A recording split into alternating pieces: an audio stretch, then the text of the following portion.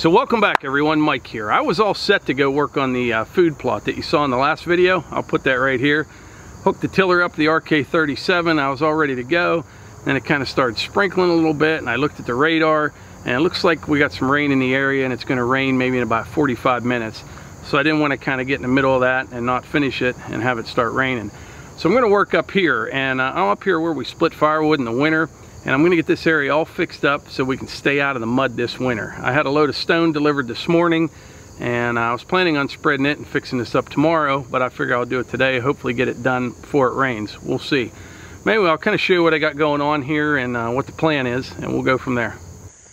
So I got a triaxle load of stone here this morning. This is 2A limestone. It's about 1.5 inches down to dust. I need some up on the driveway, but I also use it down here. In this area here is where I split firewood in the winter. And there's some rock in here. It's kind of a mess, but I'm going to clean this all up, put some more rock down so we can stay out of mud this winter. The plan is to get a whole bunch of firewood up here, so when the weather is bad, I'll have something to do. I'll be using the RK55 and the RK by King Cutter 7-foot land plane. I just hit it with the string trimmer real quick, and even the blower. It kind of blows all the wood chips and stuff out of there from last year. It works pretty well. But anyway, it's starting to sprinkle a little bit. I better get started.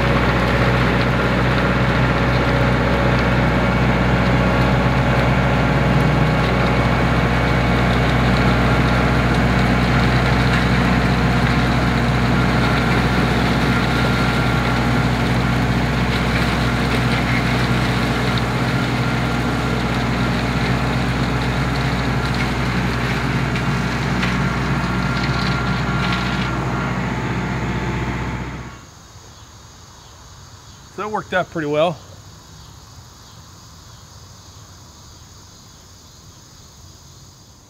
When I'm running a tractor or the mower or an excavator or whatever, those times for me are very relaxing. I mean, you're concentrating on what you're doing, and there's times you're trying to get things done, but it's just relaxing to me. I don't know why. I really enjoy it. But your mind kind of wanders. I mean, you're still concentrating on what you're doing.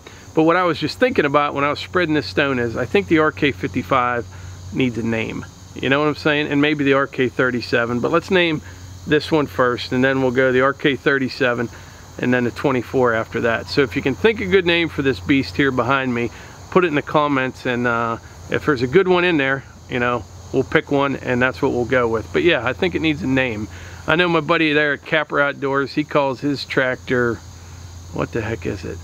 Mega something, Megatron. That's what he calls his tractor. It's not bad, but I think we can do better with this.